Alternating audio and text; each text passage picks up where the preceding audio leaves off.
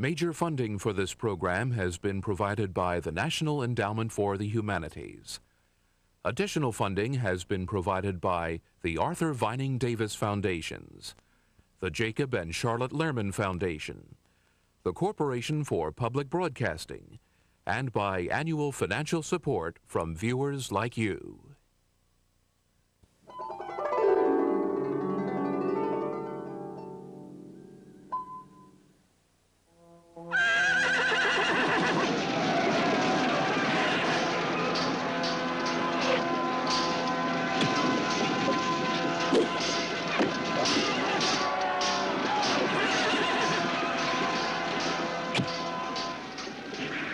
Ever since William of Normandy boldly conquered England in 1066, the Norman kings of the realm had sought to solidify their power over all of Britain. They met a particularly brave and stubborn foe in the Welsh, who steadfastly refused to submit to any English monarch. Tapestries and medieval illuminations tell of the line of kings who for more than 200 years tried without success to bring Wales into the English nation. They tell many stories of pitched battles and fierce struggle. And they tell of the coming of Edward I, a king of power and vision. Edward saw that the key to victory in hostile Wales lay in English castles, manned by English troops and controlled by loyal barons. Which is why, on March the 27th, 1283, King Edward invested Kevin Lestrange as Lord of Aberwyvon in agriculturally rich but rebellious northwest Wales. The king's first charge to Lord Kevin: build a castle there, the finest that modern engineering could produce.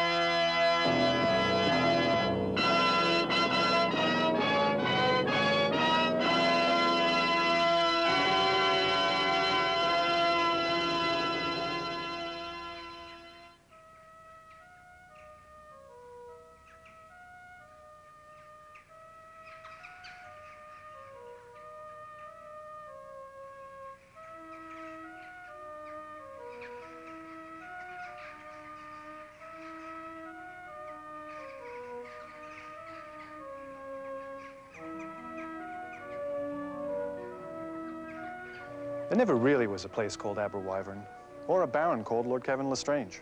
I made them up. But the rest of the story is quite true. And here's the proof. This is the Castle Conway, built some 700 years ago. I first saw the Welsh castles on summer holidays with my parents. I found them big, dark, and mysterious. I remember peeking into all their murky chambers, running along the passages and racing up every spiral staircase, 2 steps ahead of my sister. She remembers it slightly differently. When I grew older, I often thought of those childhood experiences and romantic visions. But eventually, I began asking some basic questions. How were these castles built, and why? So I decided to find out. I returned to Wales to visit a few of my old haunts and a number of new ones. But this time, when I peeked into those darkened chambers and raced sisterless up to the tops of the towers, I was inventing my own imaginary castle, which I called Aberwyvon. As the story of my castle unfolds, we'll be visiting some of the real castles it's based on and finding out something about the people who lived in and around them. Sharing my interest in history and architecture is Sarah Bullen, who will help me tell the story. Hello, David. Hello, Sarah. Sarah, what interests you most about castles? Actually, I'm more interested in the people, what they were like, how they lived, how and why they were different from us. And they were different, weren't they? Oh, yes. Most of the people were peasants. They were tied to the land they were born on. and they never moved more than a few miles away from their homes. They were totally controlled by and dependent upon the lord of the manor. They couldn't count on anything. For instance, the land providing enough to live on. They might find themselves in political or military disputes. Diseases of all kinds were a continual threat, and there were few known cures. But for everyone, rich and poor, survival was the all-consuming effort. If you had lived in the Middle Ages and were fortunate enough to survive birth and childhood, you pretty much knew what you were expected to do for the rest of your life. And only if you were exceptionally bright and industrious could you hope to rise beyond your social origins. After all, you probably couldn't even afford to marry unless you had an inheritance of some sort. And whoever you were, the chances were you would die young. The most important things in life were faith in God and personal obligations. To the church, to the king, perhaps to a guild, and of course to the local lord, such as your Kevin Lestrange. Who, as you'll remember, had just been made Lord of Aberwyvern and was setting sail for his new fiefdom in Wales.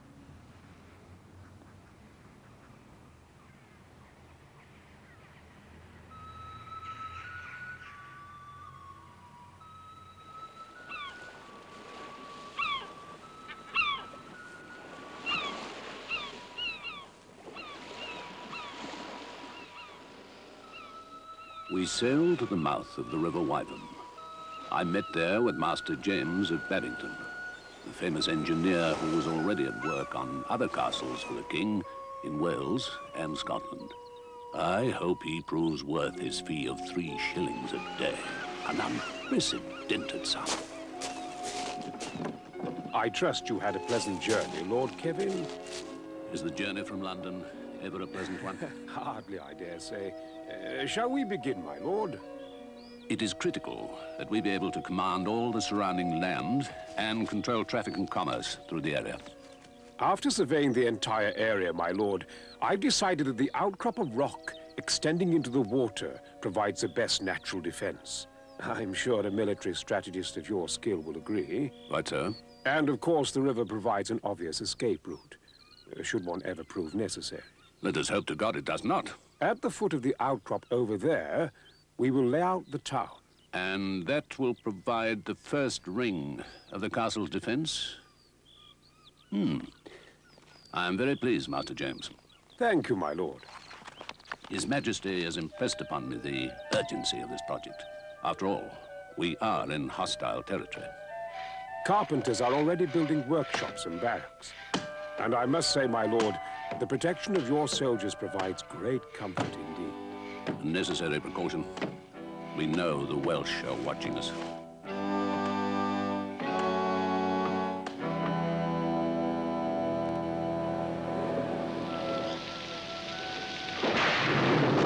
Satisfied with the progress, Kevin returned home and reported to his king. Since your last visit, I have laid out the boundaries of the town, which the diggers are trenching so we may build a wall. Master James, what sufficed in King Henry's With time... due respect, my lord, I have traveled throughout Europe and the Holy Land, studying the great military architecture. Your castle will be the strongest yet seen in the kingdom. I'm glad to hear it.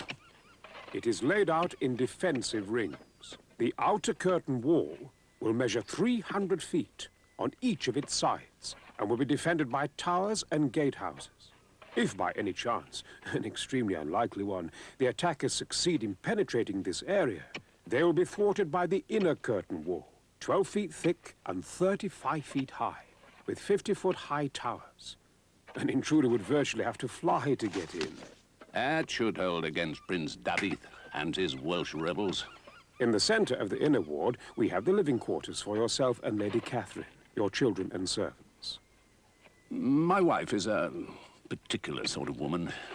She will not relish living in this godforsaken outpost. See that you make her quarters as pleasing as possible. You may have my assurance of that, my lord. Over here will be the barracks for the soldiers, here the great hall and kitchen and storerooms, and here in the safest part of the castle will be the well. The castle is only as safe as its water supply. And the town, it will be a simple grid of streets and blocks to be further divided into lots. Very good. But the town defences? The 3 entrances in the town wall will be fortified with double-towered gatehouses, which should prove quite effective. Most impressive. But how fast can the project be built? The stone is being quarried and loaded on ships, some of which have already set sail. But when the stone arrives, to maintain the pace of construction His Majesty demands, I simply must have more workers. And so you shall, Master James. Lord Kevin sent constables to several English cities to find the multitude of workers Master James required. Over 500 diggers were forced to march all the way from Lincolnshire.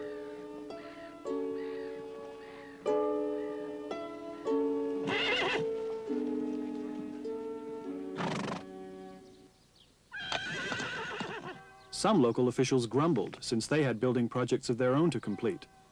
But Lord Kevin's representatives spoke in the name of King Edward himself. One who was pleased to come was the blacksmith, Andrew, from the town of Chester.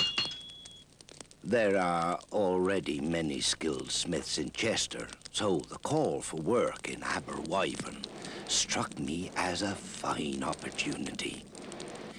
And with Lord Kevin's terms, I become a master straight away without paying any guild fee. It's a chance to establish myself in the new town, build a house, and start a family.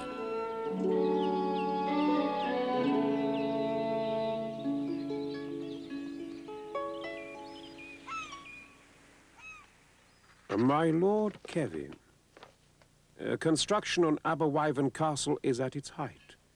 There are now 3,000 workers on the site, and we have finally secured sufficient master craftsmen to oversee them.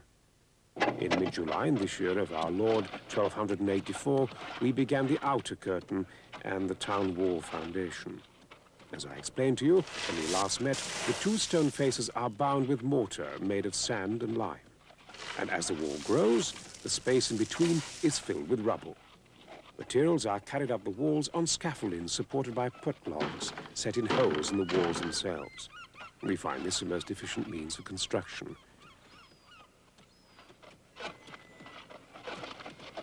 We use hoists and pulleys to lift lighter materials and tools.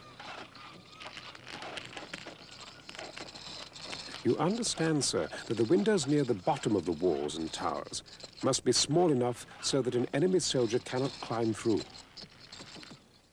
All the windows will be protected by iron grills and can be closed off by wooden shutters on the inside.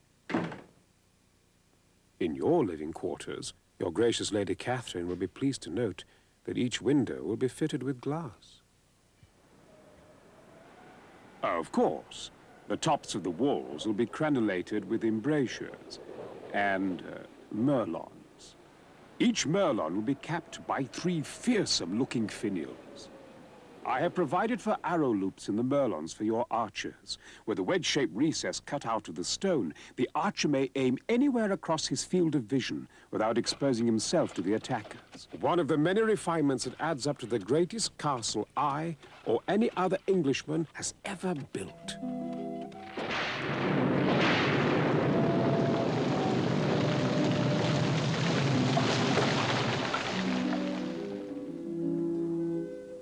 When the weather turned cold, the partially completed walls were covered with straw and dung to keep the new mortar from freezing and cracking.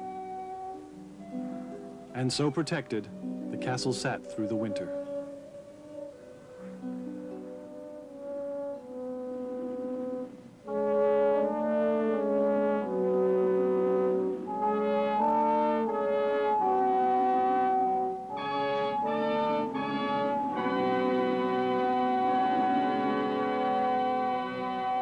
It's important to remember that the medieval castle is really a military machine, and every part has a specific function.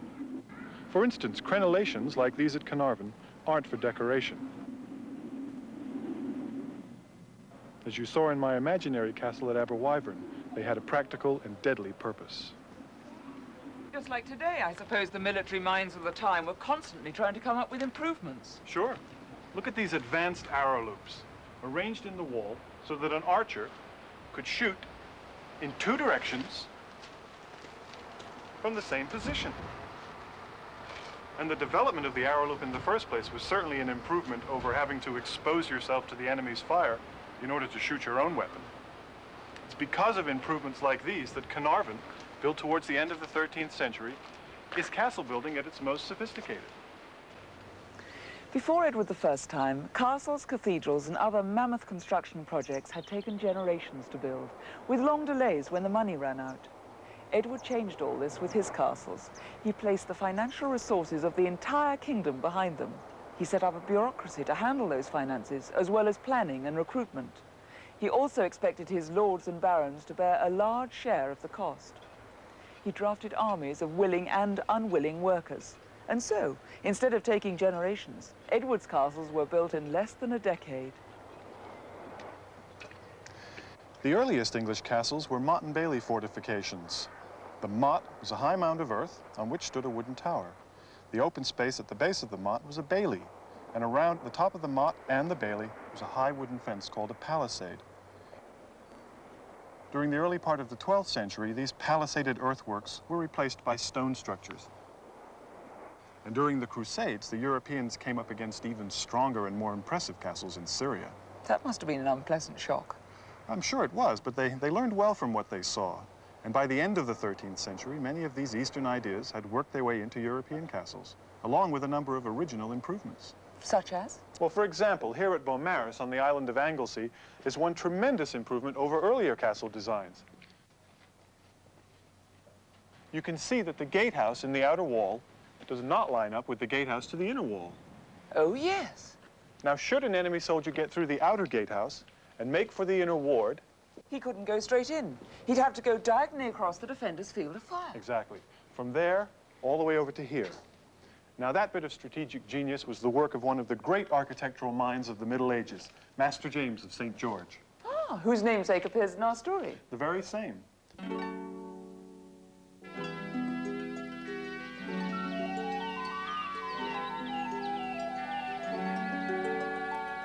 In the spring, the workers returned, and construction went along smoothly throughout the summer of 1285.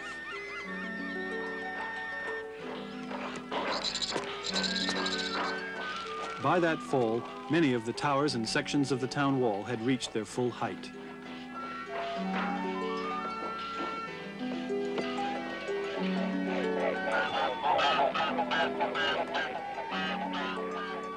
And in December, when the temperature dropped too low to work with wet mortar, all but a few hundred of the workers once again returned home to their families throughout England.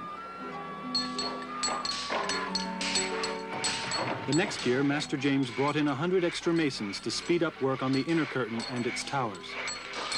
As the castle drew nearer completion, timbers were brought from the forests of Dean.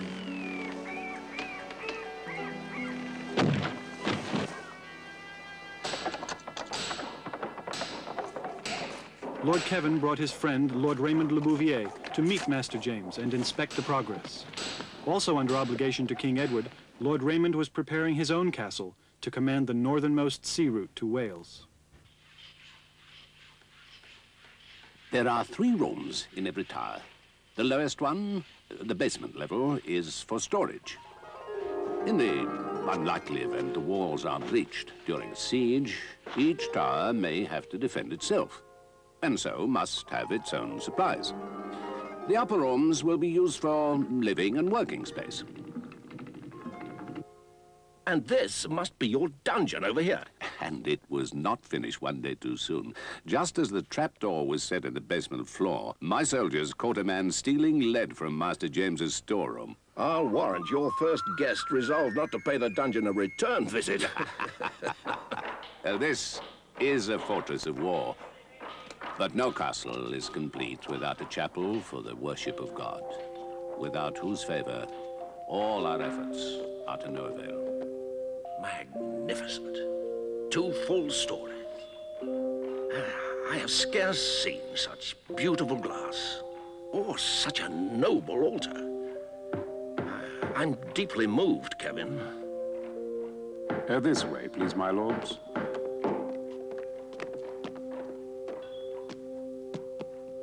The gatehouses are the last major construction for both castle and town defense. Do please watch your footing, my lords. The stairs are not as yet evened.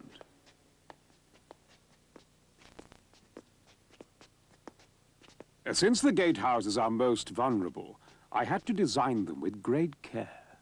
First, a heavy timber portcullis can be lowered to block the entrance. And beyond that, a set of wooden doors which cannot be opened when the drawbar is slid into place. Arrow loops in the towers allow the archers to rake and pepper the area. And then, of course, there are murder holes cut into the ceiling, through which soldiers above can attack any intruders in the passageway.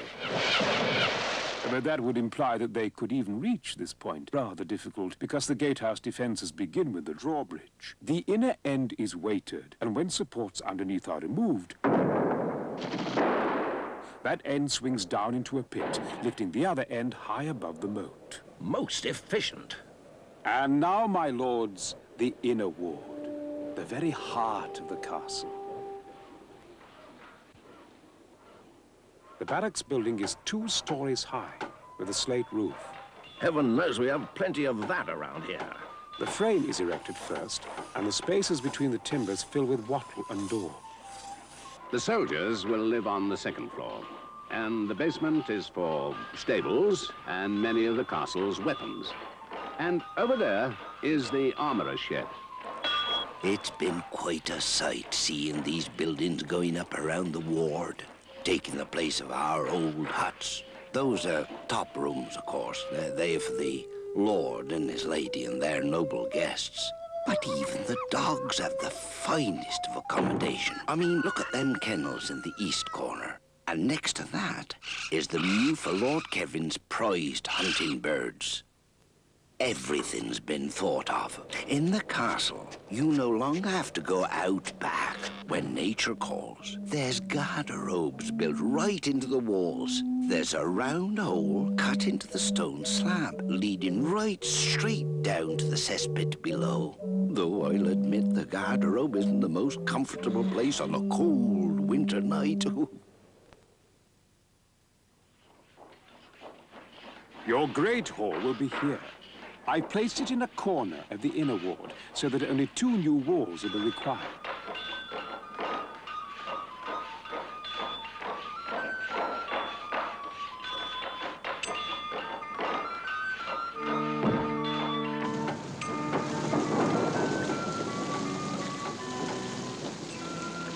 We have used the forces of nature to our advantage. A cistern in the tower supplies a sink with running water. It is convenience itself. And the kitchen will prove quite adequate to service the needs of a great household such as yours. Even though castles were designed for military purposes, their living areas were made as comfortable as possible. Remember, window openings on the outside walls had to be kept small so an attacker couldn't get through.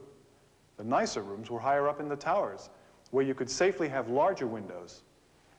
Although the walls were 8 to 10 feet thick, recesses like this made it easier to enjoy the light.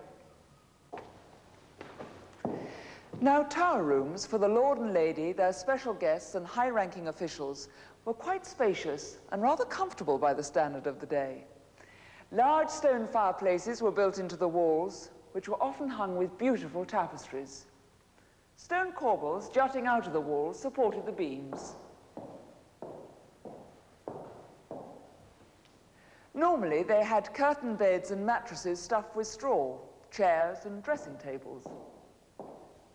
A typical tower had 3 or 4 rooms, one on top of the other, and each one served a different function.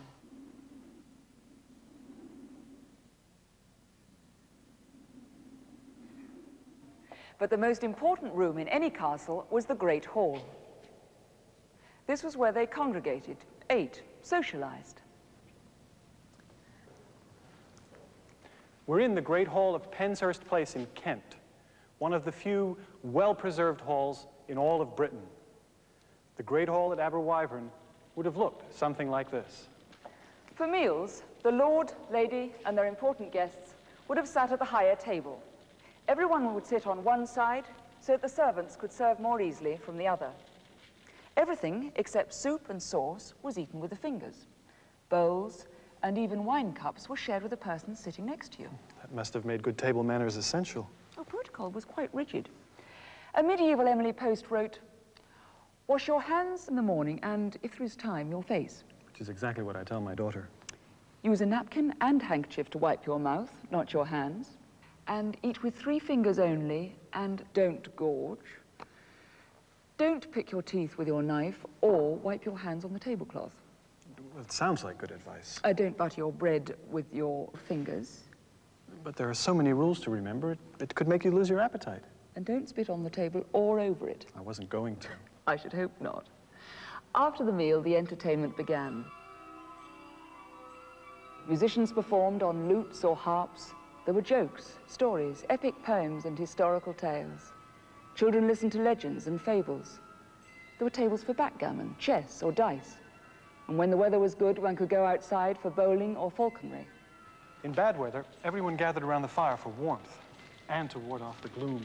By the standards of the day, castle residents lived in luxury, especially when you consider the lot of the Welsh peasants. They lived in meager wooden shacks, slept in crowded communal beds, and often finished up the day cold, hungry, and exhausted from so many hours of strenuous labor. Now, not all the people of Wales were peasants or lived in poverty, but for the most part, their standard of living hardly matched the castle life. But there was another way of life, somewhere between these two extremes, that was growing and becoming the most influential force in medieval society, and that was the life in the towns. We're inside a restored medieval house at the Weald and Downland Open Air Museum in Sussex. Because they were built of wood and not stone, buildings this old are rather rare and hard to find. This is close to what the interior of a craftsman's or shopkeeper's house in Aberwyvern would have looked like. This is a timber-framed structure, and the spaces between the uprights are filled with wattle and daub. Wattle is a woven lattice of sticks which is covered over on both sides with daub, a mixture of mud, cow dung, and straw. A stone in the center of the floor served as a hearth for heating and cooking, and assured the constant danger of fire. These houses, like the castles and rural huts, were damp, draughty, and often overcrowded. There was no glass for the windows, and the running water we saw in the castle was unheard of. Keeping clean was a continual challenge. So was eating well.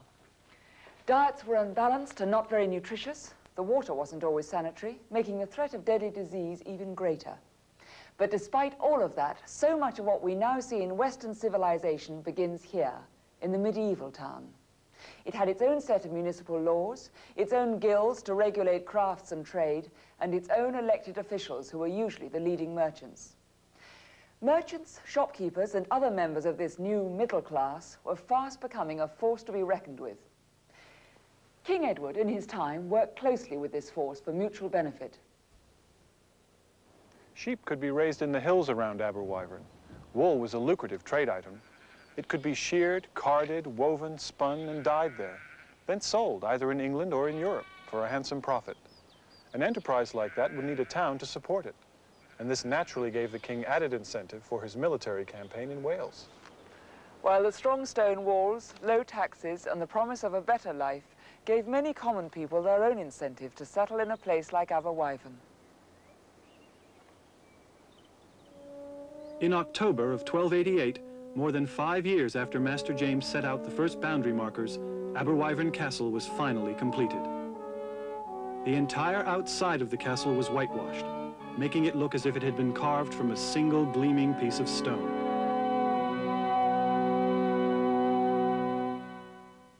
I have now turned my attention to the town. Only the English will be allowed to settle here at first, as His Majesty wants it to be an outpost of royalty in this rebellious region. And with the promise of low rents and other enticements, the town will attract a goodly number of established, industrious people.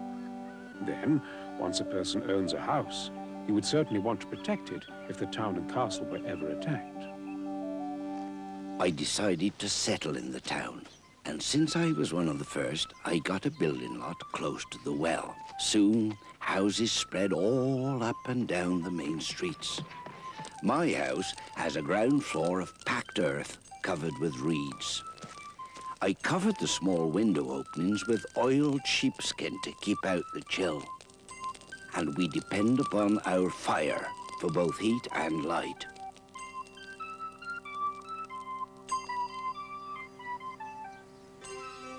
Trading in wool's been strong in Europe, they say, and the hills outside of town are covered during the day with aber wyvern sheep. We hope that as we continue to grow, King Edward will grant us a charter, so we can hold a yearly fair like the one at Chester. That would bring merchants from all over, especially for our wool. Maybe even Italians from across the sea. Imagine, Italians in Aberwyvern. Here is Thomas the shoemaker's shop. And over there's my close friend, Oliver the tailor. Looks like he's opening up his shutters to start business for the day.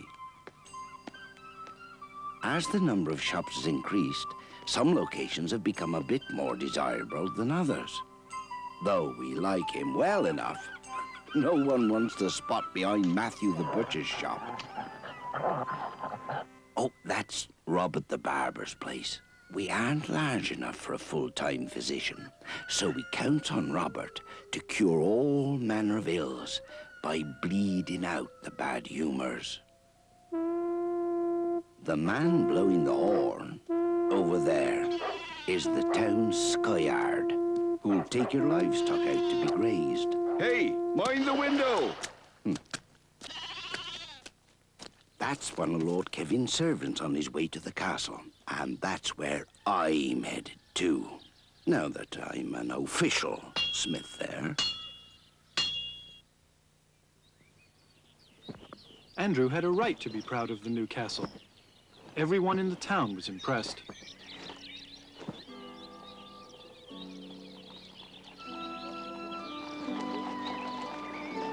But whether the elegant Lady Catherine would be impressed when she arrived was another matter entirely.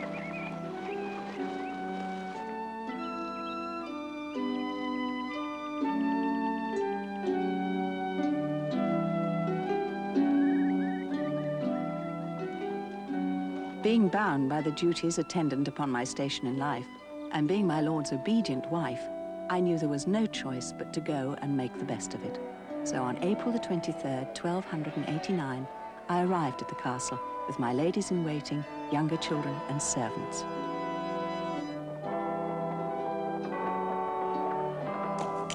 For much of our married life, I've been away fighting, wherever my king needed me. So Catherine has learned to manage the household on her own. She is as important to the proper functioning of our family and property as I am. Master James and my lord spent 6 years making the castle the strongest in the land. I've set myself to work making it as elegant and comfortable as a castle can possibly be. I insisted that Master James install fireplaces in every room of our living quarters, even though it was costly. I think it much to the family's benefit to relax in these smaller, warmer rooms, away from the drafts and noise of the great hall, particularly in the winter when everyone is cooped up inside. I hung the walls with beautiful tapestries from Normandy and Flanders. And I also brought our collection of books from which the tutor Philip teaches our children. I set a great store in education. I oversee the training of our own soldiers, and when there's time, I often join them for riding or hunting.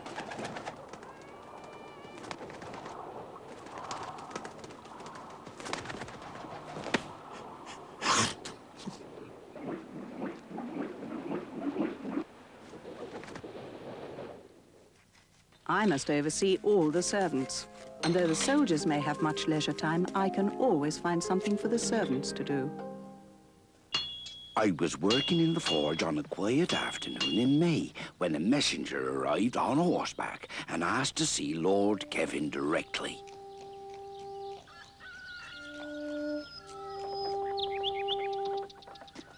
His message?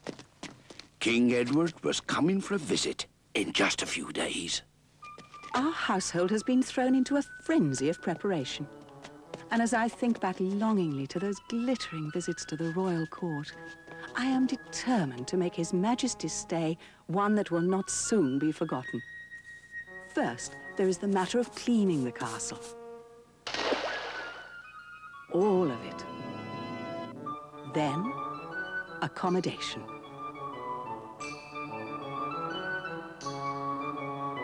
Lord Kevin and I will relinquish our own apartment for the King's use. Of course, we in turn will move to the steward's quarters. He to the Chamberlain's, the Chamberlain to the Marshal's, the Marshal to the butler's, and so on.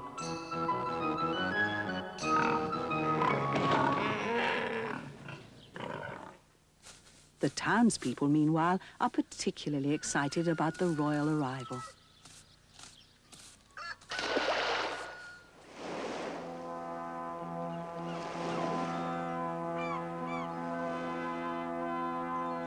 King Edward is making his entrance through town so that we can all catch a glimpse of His Royal Highness. Naturally, all business has stopped. It's not every day you get to see a king. In the evening, we held a great feast for His Majesty.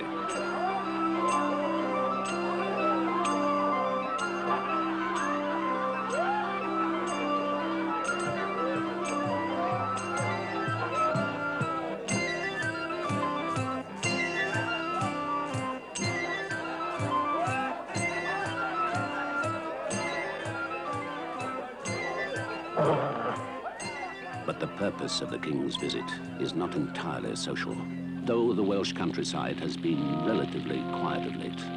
The King warned me that Prince David of Gwynedd is raising an army for an assault on all the English strongholds in Wales. His Majesty and I discussed strategy long into the night.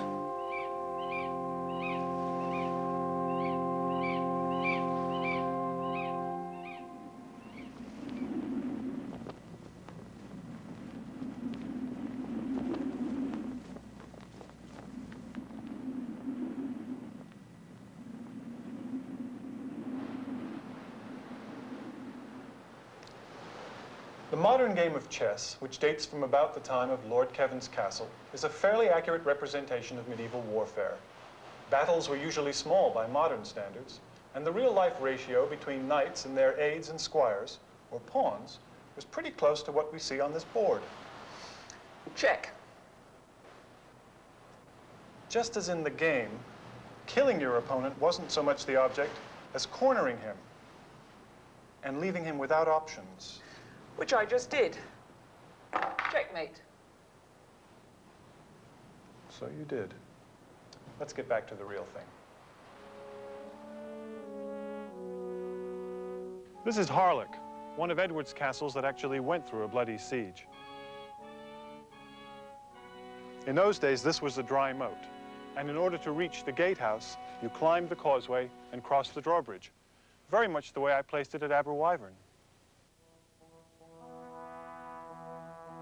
The whole concept of castle construction was to give the defender every possible advantage. And that began with the high ground on which they built. If there happened to be water or mountains too, so much the better. Even today it looks impregnable. And during the rebellion of 1294, only 37 men held off an entire army here. The first defense was the drawbridge. It spanned the moat and connected to the end of the causeway. There were weights under this end. And when the supports were pulled out, this end dropped down into a pit, and that end swung up. But even if you could get across the moat, when the bridge was up, it became a solid door. That's right. And there were also soldiers on either side of the gatehouse and above the main entrance. Oh, yes, I see. They were also protected by heavy wooden doors. And behind each pair of doors was a heavy oak drawbar, which slid across here and into that slot over there. A portcullis slid up and down in these grooves. Arrows could be shot through here. A second portcullis was here, a second pair of doors was here, and another drawbar across here. Now, if for any reason an attacking army was able to break through the gate, Sarah, you be the Welsh army and attack my castle. I don't know about that. So it's to be English against Welsh again, is it? Just to make a point, for the sake of history. I think I'd rather have your part. David? I'm all ready for you. I think I know how the Welsh must have felt. Of course.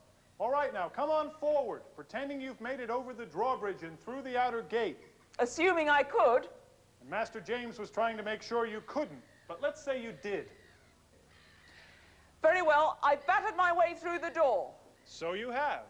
And as soon as you did, I dropped the portcullis behind you. Now you're trapped between two portcullises, and my archers can get you through the arrow loops. Checkmate. Now I can dump boiling water, burning coals, stones, possibly even a dead cat on you through this opening, called a murder hole.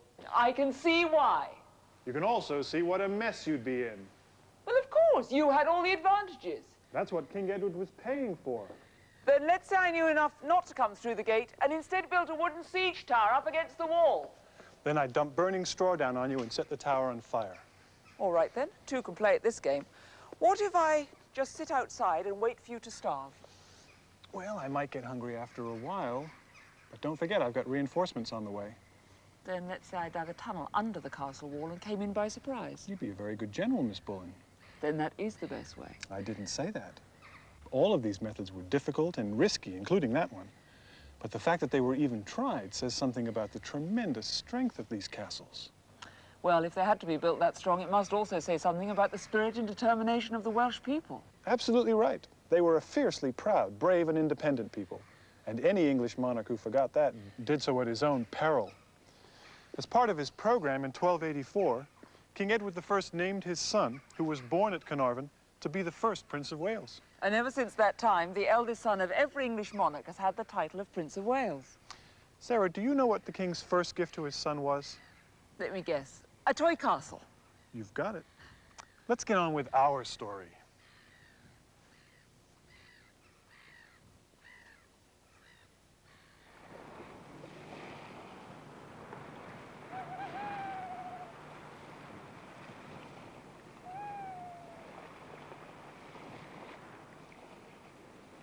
Throughout the night, Lord Kevin's soldiers stood watch from the highest towers, while merchants, craftsmen, and farmers took turns manning the town wall.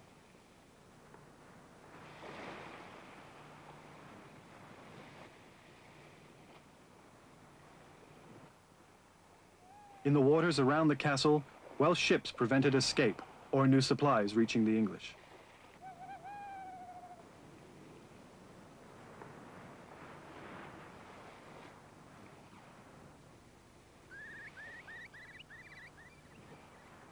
And as the first light of dawn broke over the mountains, Prince Davith and his troops grimly marched toward Aberwyvern.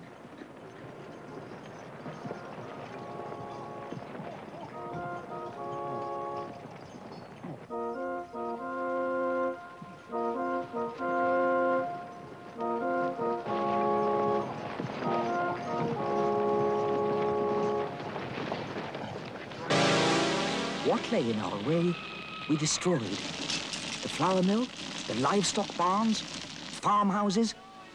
I ordered all the grain fields put to the torch. No longer will we suffer the presence of the cursed English in our land.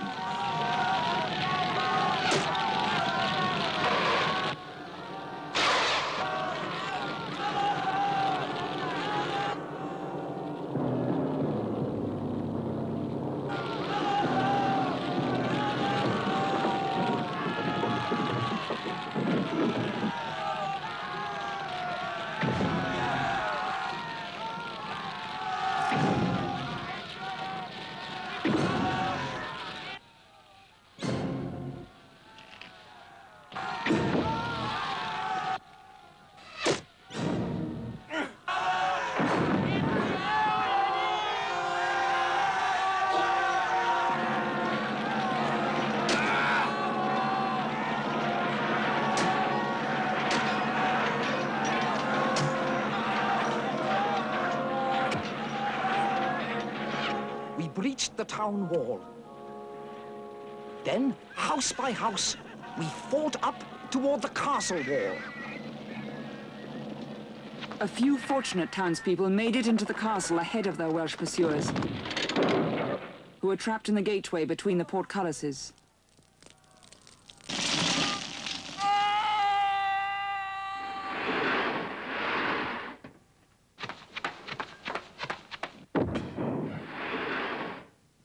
From high atop the gatehouse tower to the inner ward, Lord Kevin watched the destruction and slaughter. If I could only send forces out to help the brave townsmen on the front line. But if I leave the castle without defenses, the whole siege will be lost. And with the Welsh army closing in, I cannot open the gates for any more people escaping the carnage. But now, the battle has come to us. Outside the castle walls, Dafydd's men assembled in force, preparing their siege towers and catapults. Inside the castle, archers stood poised, ready to unleash the first wave of arrows as the attackers came within their range. My plan has been to cut off the castle from the land while our ships cut it off from the sea, and to starve Kevin into surrender. But when my messenger came with news that King Edward had dispatched a large force from the north, I knew we could not wait. They reached the wall. As one attacker fell, another took his place. Boulders, boiling water and arrows kept some away, while others had to be blocked directly on the point of a sword or axe. My sappers are digging a tunnel under the wall. When they finish, the logs supporting it will be burned. Then the tunnel will collapse, the wall with it, and we can storm the castle and send the English dogs straight to hell. Inside the inner ward, part of the barracks became a hospital as the wounded were brought down from the walls. The fighting at the castle wall continued without let-up for 3 days as each exhausted shift was replaced by the next.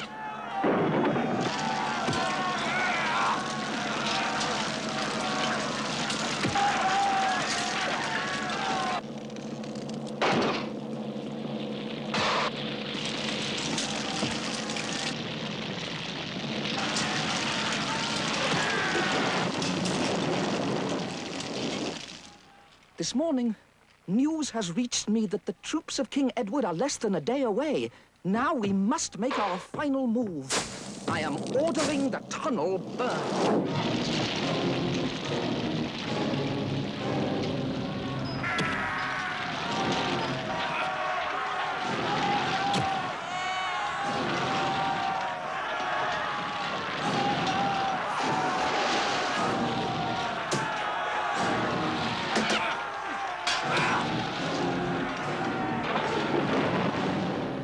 But throughout it all, my castle remained secure and impenetrable.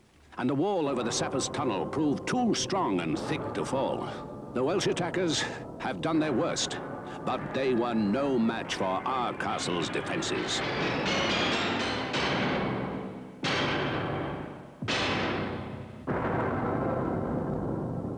Dafydd knows the advantage is now mine. We have no way of smashing their defenses before the English reinforcements arrive.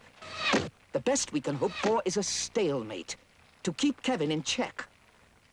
The tide of battle has turned! Finally, I have Dafydd on the run!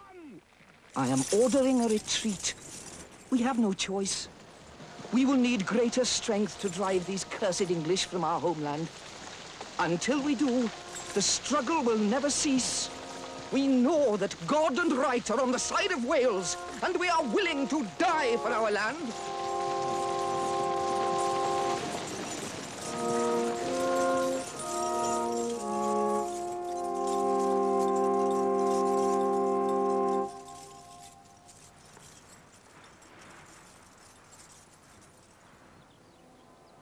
There were more battles over Aberwyvern, but in the years that followed, Welsh families began to take up residence outside the town wall.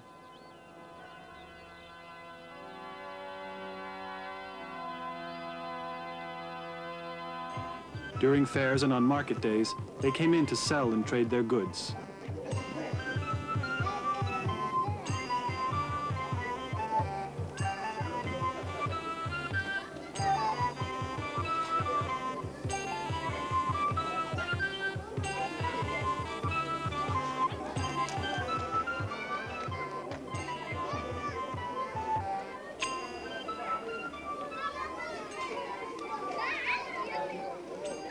Eventually, Welsh and English lived side by side, and the town became too large for the wall that enclosed it.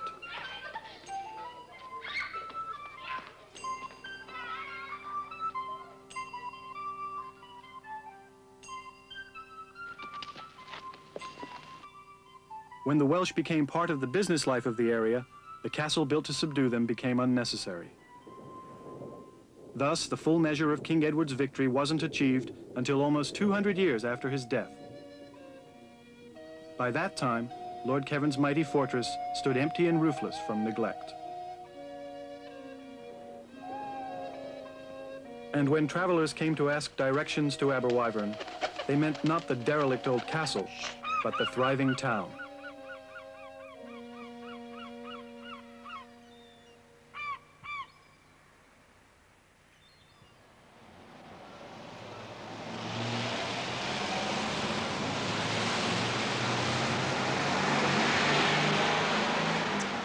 There weren't many castles built in Britain during the 14th century. There was neither the resources nor the need.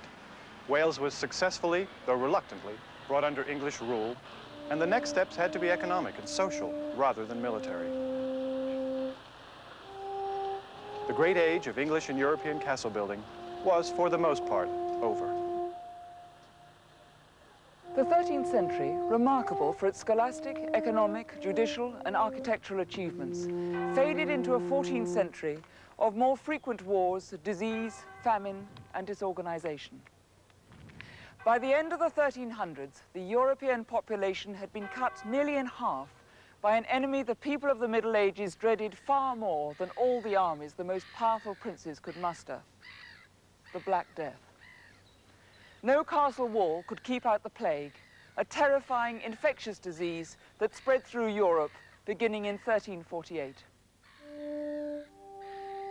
Nor could any castle withstand the introduction of gunpowder, cannon, and other improvements to the business of war-making.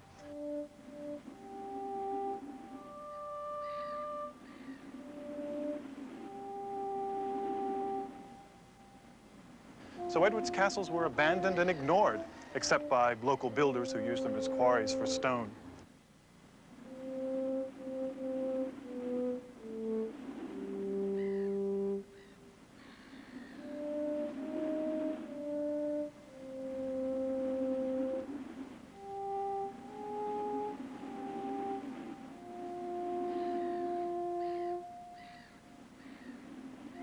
But the great castle here at Conway, which happens to be my favorite, is still a powerful and stirring reminder of the past in the midst of this bustling town. I can't help thinking that in the nearly 700 years since Edward's time, so much has changed. Methods of warfare, outlooks on life. But these castles are still here. I wonder if anything in our own civilization will last as long.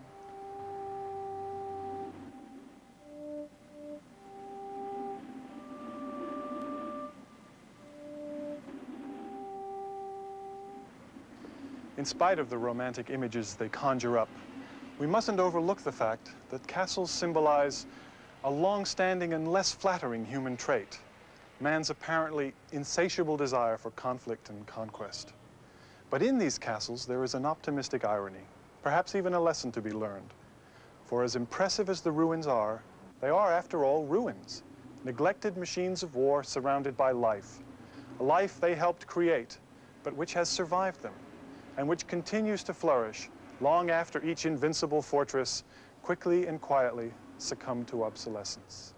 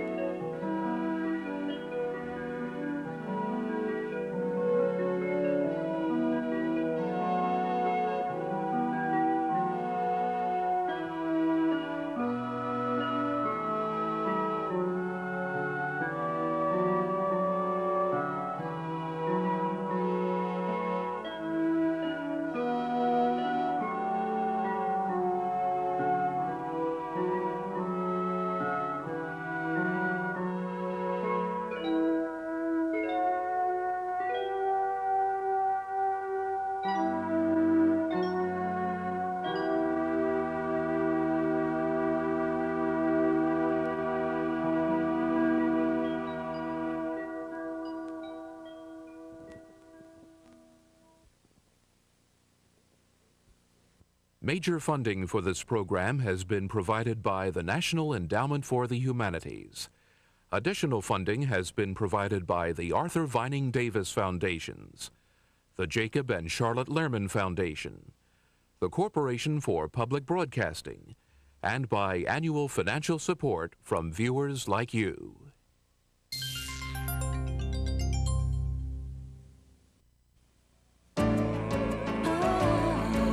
This is PBS.